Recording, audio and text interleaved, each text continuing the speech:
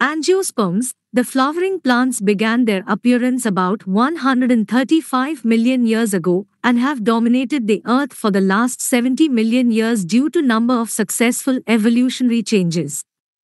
There are about 250,000 named species.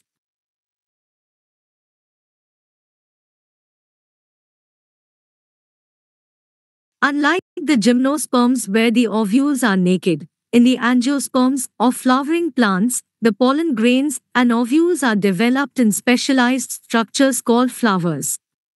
In angiosperms, the seeds are enclosed in fruits. The angiosperms are an exceptionally large group of plants occurring in wide range of habitats. The seeds are enclosed in an ovary. Presence of flowers instead of cones. Flowers have developed number of adaptations to utilize wide variety of mechanisms for efficient dispersal of pollen grains. They have adapted to different habitats. So they are found all over the earth, some in fresh water and a few in salt water also. Sorts are found at an altitude of 6,000 meters in the Himalayas. A few are found in Antarctica.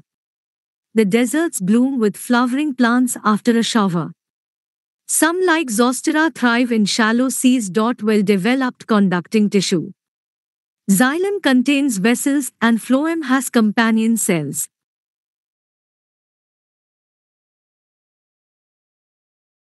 There are two major groups of angiosperms, dicotyledon and monocotyledon. Dicotyledon, they have two cotyledones in the seed. The flowers bear 5 petals or in the multiple of 5. They have taproot and the leaves have reticulate venation.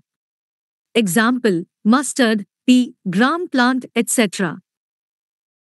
Monocotyledon, they have one cotyledon in the seed. The flowers bear 3 petals or in multiple of 3. They have fibrous root and the leaves show parallel venation. Example, rice, wheat, grass.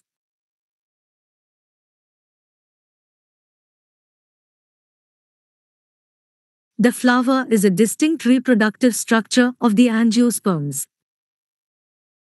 The male sex organ in a flower is the stamen, while the female sex organ is the pistil or carpel. A complete flower has 4 parts. Sepals are colored outer parts. Petals have various functions, most important being to help in pollination. Stamen is the male sex organ of a flower. Carpel or pistil is the female sex organ of a flower. A stamen has a slender filament with anther at its tip. The anthers after meiosis produce pollen grains. A carpel or pistil has an ovary that encloses one or more ovules. Within an ovule is present a highly reduced gametophyte termed embryo sac.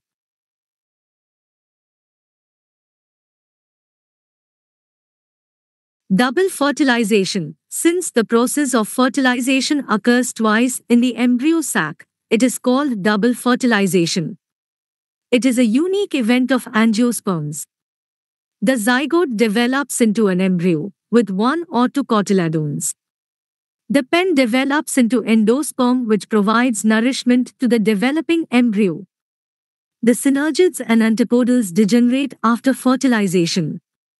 Changes after fertilization, the ovules develop into the seeds. The seed contains the embryo or the potential plant. During the formation of fruit, rest of the flower withers away. The ovary develops into the fruit. The ovary wall forms the fruit wall called pericarp.